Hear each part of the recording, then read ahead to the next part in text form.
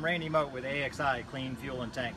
We're showing you a piece of equipment today made by AXI International. Very impressive piece of equipment. It's the MTC HC-150. We're doing up to 150 gallons per minute. We can turn over a 10,000 gallon tank one turn in an hour basically. But we're using a smaller tank for demonstration today. We've already taken a sample out of this tank.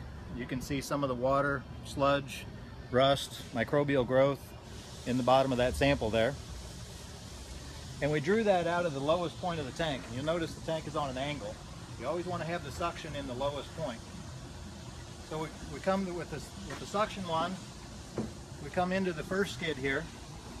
It goes into two pre-filters. Now in these pre-filters we can start with up to a 500 mesh, typically go down to a 50, 25 micron, clear down to a 1 micron bag filter in these. Now when it's time to change these filters, you can actually isolate one side at a time and be able to change one set of filters while the other is still doing, we were just running it at 90 gallons a minute on just one side. So you still keep up lots of flow rate, saving time and efficiency in the job.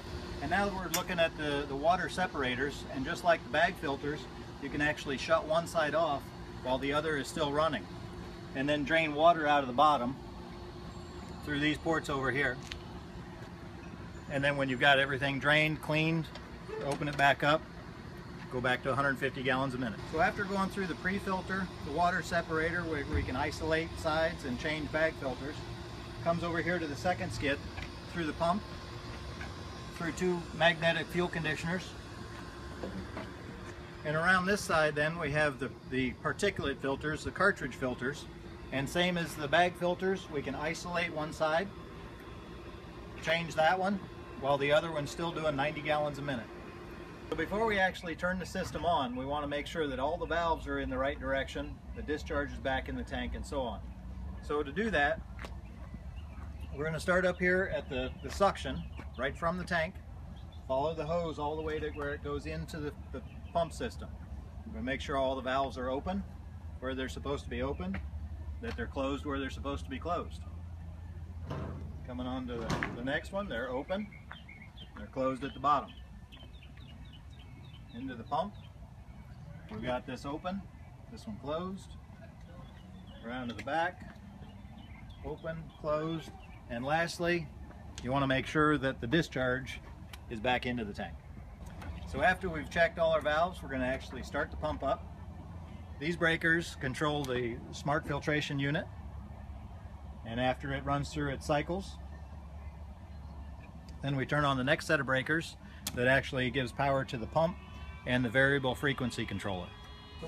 So when we start priming the system, we want to be between 10 and 15 hertz. It's going to give us about 25 gallons per minute or so. So we'll put it in manual mode. You'll hear the system ramp up. It's up to 12 hertz. Then on our flow meter over here, you can see we're at about 30 gallons a minute, 28, 30 gallons. And we're also looking for checking all the fittings again from the beginning, making sure there's no fluid anywhere leaking, everything's in good shape.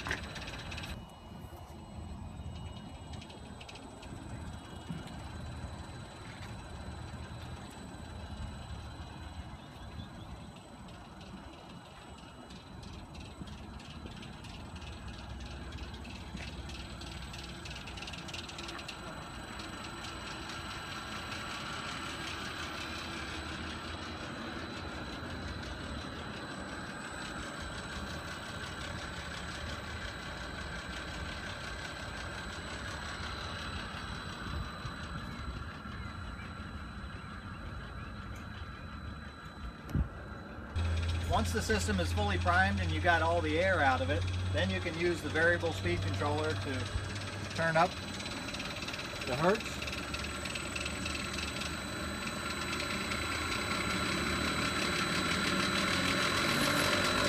And it comes up to speed and our flow rate goes up.